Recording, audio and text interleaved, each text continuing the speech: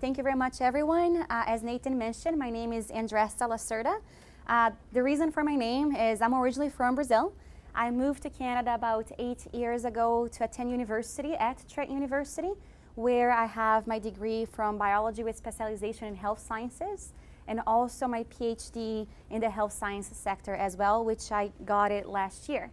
I am one of the co-founders of Nobletech. And Nobletech is a company based out of Trent University, and we are an algae biomaterials-based company. So we've been doing research for about 7 years based on my co-founder's science fair project. Yes, high school science fair. You heard me right.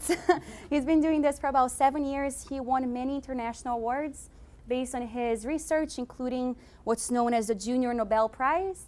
He got to take shots with Watson and Crick, so that's not too bad. No, just Watson. Crick is dead.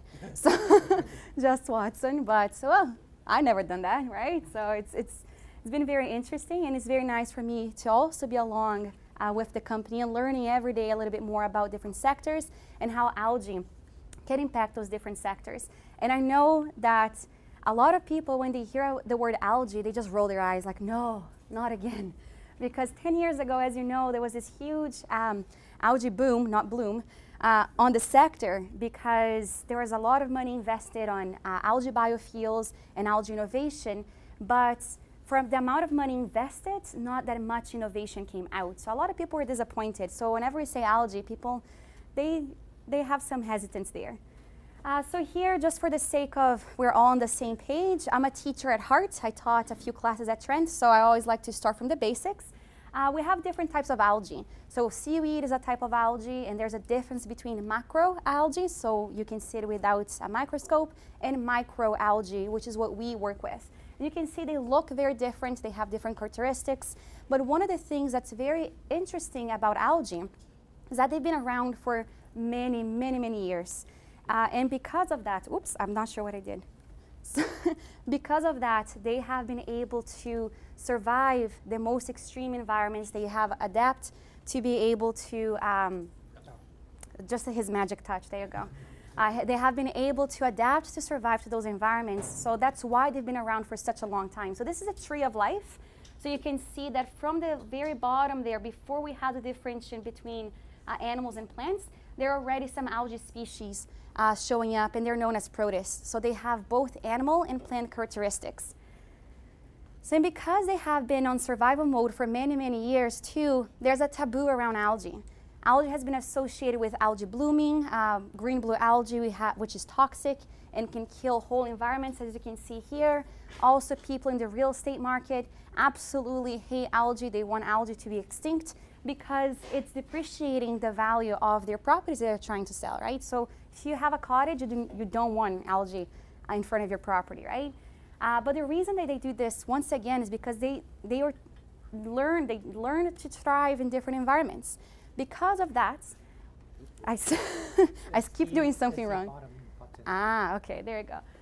Because of that, we're able to harness some of that power from algae. So as you can see here, there are algae materials that can go all the way from bioplastics. Also, you can have algae as your lamps, so at the same time you recover some CO2 that's in the air. This is a living tree. This is actually existing.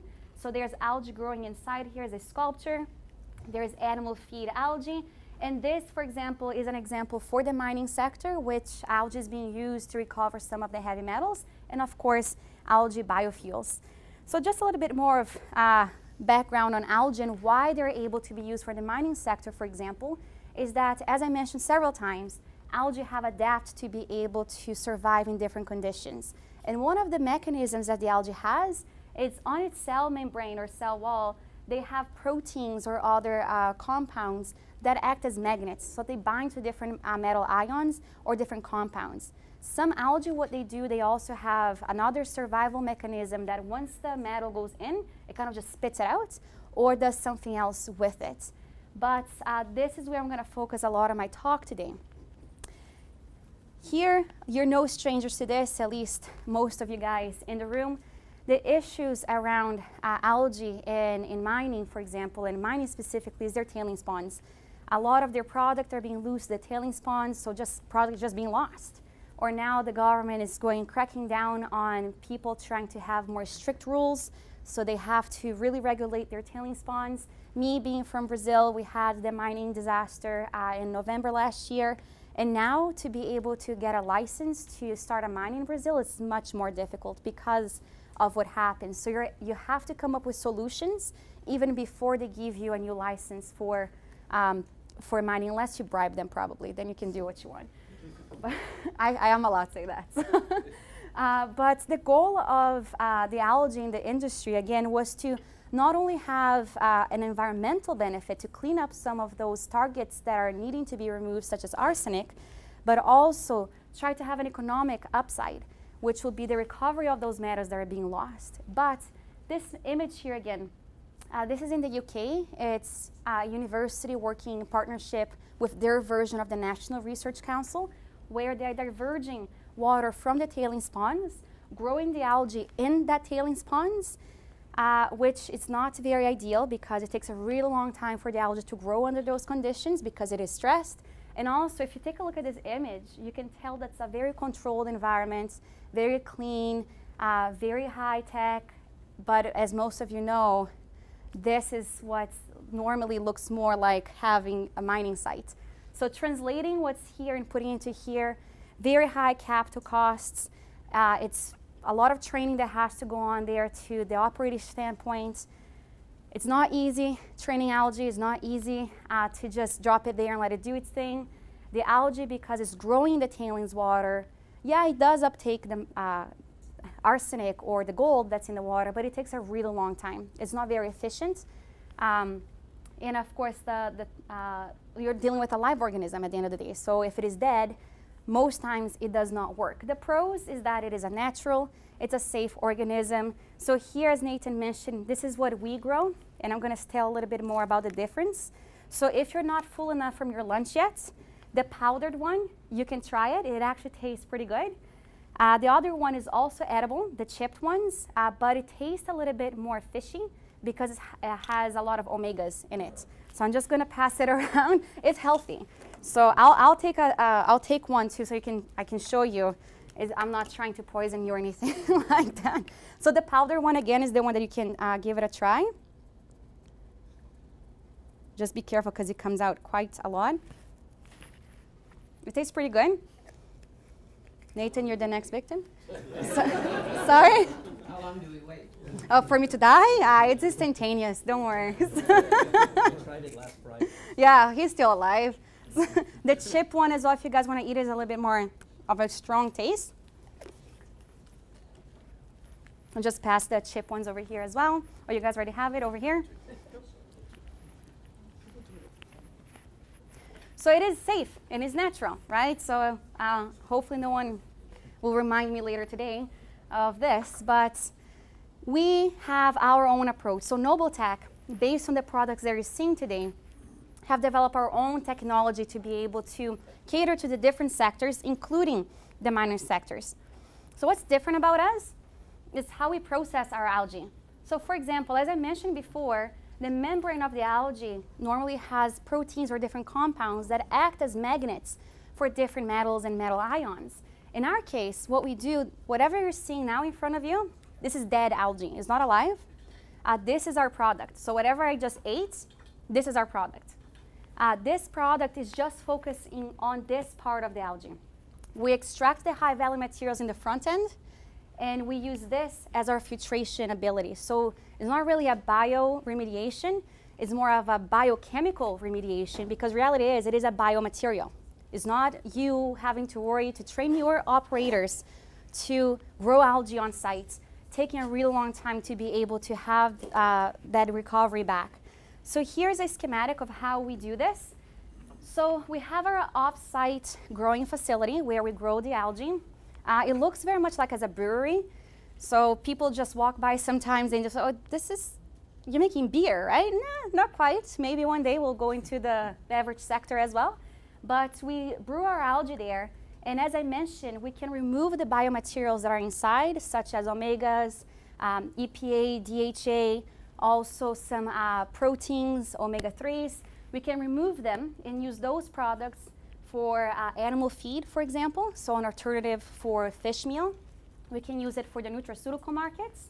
And then the shell that's left over goes into the filtration system. So the way that I explain it to you, thank you very much, is as if we're growing an organism, chopping it all up, dissecting it, so the guts go somewhere, everything goes elsewhere, and the skin is being used for the filtration. In this example here specifically, it is shown a municipality because this also works for phosphorus removal, but the idea is the same. We can either grow or have the organism, the shell of the organism, being put into a holding tank, which is just like a chemical, so what you saw, like a powder, and then it's put into contact with the water, and then it's removed at the end there, and we can just take care of the algae, can burn it or bury whatever you want to do with it. Or what we can do is actually in our facility, let's say you are interested in removing gold. We want to recover that gold from your tailings ponds. We have the ability, it's part of our trade secrets, so I'm not allowed to say it how we do it. We have the ability to train that algae to make more of those binding compounds that will bind more specifically to gold. So once you put this algae into your tailings ponds, we're able to recover it and put it back to the top of your processing. And the difference is that, again, the algae is not alive, so no one has to worry about growing the algae. And second, it's a chemical. Sorry. It's a chemical, so you don't have to do much with it. Other thing is the timing. As I mentioned before, a lot of these algae technologies, it takes a really long time to see any results. With us, it's a matter, depending on the target, it's a matter of half an hour up to 4 hours. So the municipalities, for example, it takes only 4 hours of retention time, and it is a continuous process. With arsenic, some of our preliminary results, it was half an hour. We were able to remove significant amounts of arsenic, more than half. So it's been very, very interesting what we'll be able to do so far. So this is our hero over here, so our organism. We've been talking about algae, but it's actually a protist, so that's why it's very easy to manipulate it, or sometimes it's a little bit more difficult, but again, we have years and years of research on it. There are other side benefits to it, other than just being environmental. Whenever we're growing it, we do capture CO2, release O2.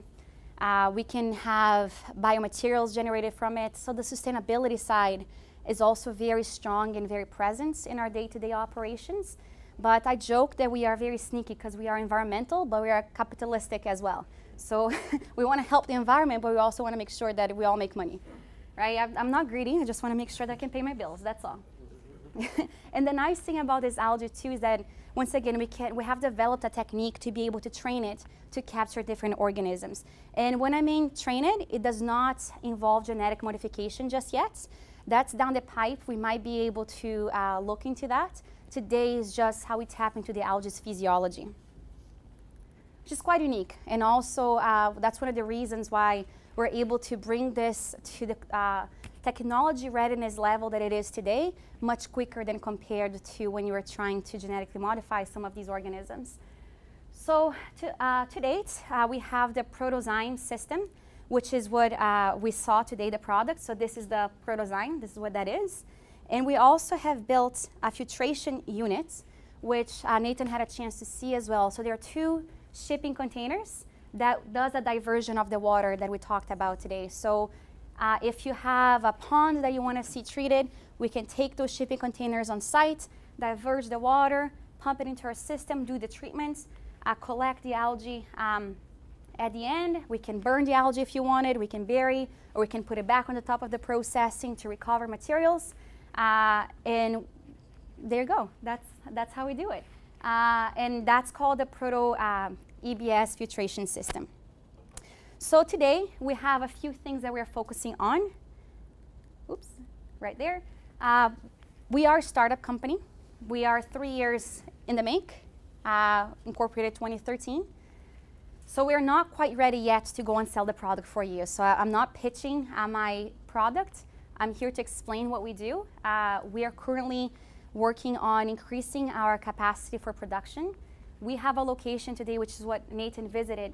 We are able to produce 80 tons of the algae per year. It sounds like a lot, but it is not enough for what we have to do. We've been working with several different companies with samples that we've been analyzing and testing, and that's able to cater that. That just gives you an idea on how much samples we've been working on. But the goal is that in the next 6 months or so, we'll be able to find the right partner where we'll be able to test this technology. And the nice thing, you always leave the best for last, I guess, is that, remember that I mentioned the filtration system that we can take on site and do all that? Depending on what the customer has on site, we don't even have to take the shipping containers anywhere. What we could do is just have the dried product, so the biochemical, shipped on site, sprinkled into the water, which will bind to the different components that the client is interested in having removed or recovered. And it would settle to the bottom, for example, and then the clients can treat the sludge as they would normally would. Or if they already have technologies on site, such as a centrifuge, we can just take the powder, throw it, and it comes out very easily with the centrifuge technology, which can be then back again to be put on the top of the processing. Or we can bring our own centrifuge, because we have a third-party technology from the US where it does the separation for us. And I joke because I'm fairly short, and the unit is about this big. So if I had a pickup truck, I could go and test the technology for you. So that's the basics on the algae innovation. I'm very glad to see the room full. Algae is not scaring people off yet. And we're very happy with what we got today, and we're looking forward to what the future holds for us. And if you have any questions, I'll be more than happy to answer those for you. Thank you.